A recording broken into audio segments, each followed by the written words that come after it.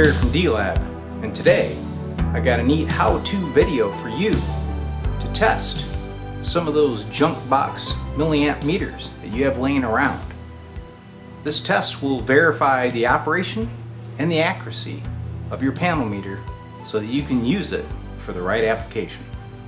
For the task, you're going to need a general purpose DC variable power supply. In this case, I've got a little Heathkit IP18.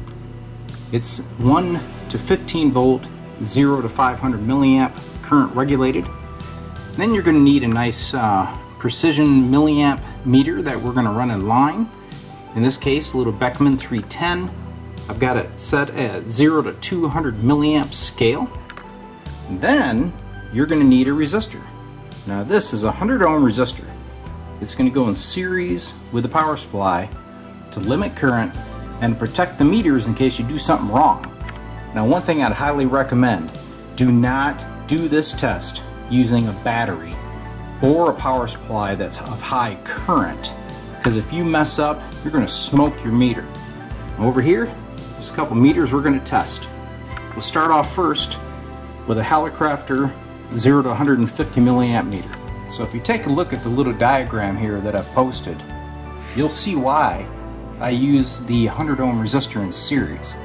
Since we're dealing with a current loop and I want to protect my meter under test, I use the 100 ohm resistor. So if I applied, say, 5 volts DC to the circuit, the 100 ohm resistor is going to limit my current at 50 milliamps.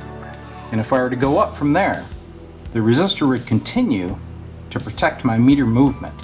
That's why you always want to use a resistor in series when you do this test. Okay? So here we are. The meter's hooked up, power supply's turned down. You can see I'm already drawing about 6 milliamps. It's because this power supply doesn't go to 0. Okay? But I'm really not concerned about that. Now I'm going to bring the voltage up and watch the meter movement. Remember, this is 0 to 150 mils. I'm going to take it up to 100 mils or so. Look at my meter. I'm actually pulling only 16 milliamps.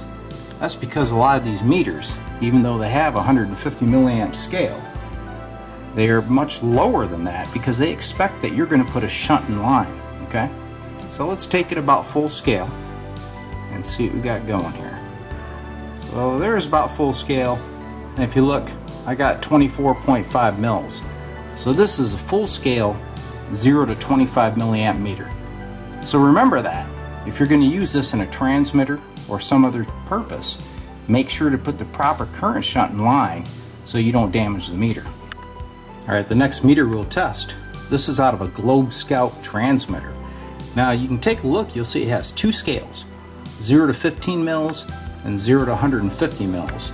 So you know for sure this cannot be a 0 to 150 milliamp full scale meter because the 0 to 15 wouldn't do you any good. So let's take her up full scale, and I bet you'll find that it's actually a full scale of 15 mils. In this case, about 16, okay? But you can see why they had the two scales on here. This is just to give you a little more information about why meters are scaled the way they are. Now here is a 0 to 300 milliamp meter out of an old military piece of equipment. Now this one is actually 0 to 300 mils, all by himself. Now watch when I turn this up.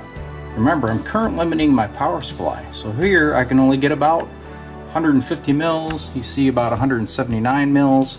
I can't go full scale. That's because of my current limiting resistor. Alright? So I'm going to add another resistor in parallel. We'll knock that down to 50 ohms in series. And let's see what that does. So you can see now I have 200 ohm resistors in parallel, so 50 ohms in our little series circuit. Here's my meter. I'm going to bring it up. Let's go to about 100 mils on the meter. Here she comes. So there's about 100. You can see it's about 111 though on the meter. So we got a little bit of an accuracy issue, not bad though. So full scale, there it is, about 300. And we got about 346.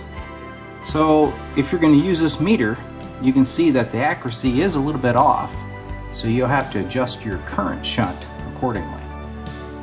Well, there you have it. Another little tech tip from D-Lab. This is really handy if you're working on a transmitter circuit, you need to put in a meter, or let's say you have an audio amplifier. You want to monitor the current through those tubes. So you want to pick the right type of meter to go in line, but you really don't know what you got in that junk box. Follow this procedure, you can't go wrong, you won't damage your meter, and you'll be off and running. Hope you enjoyed the video.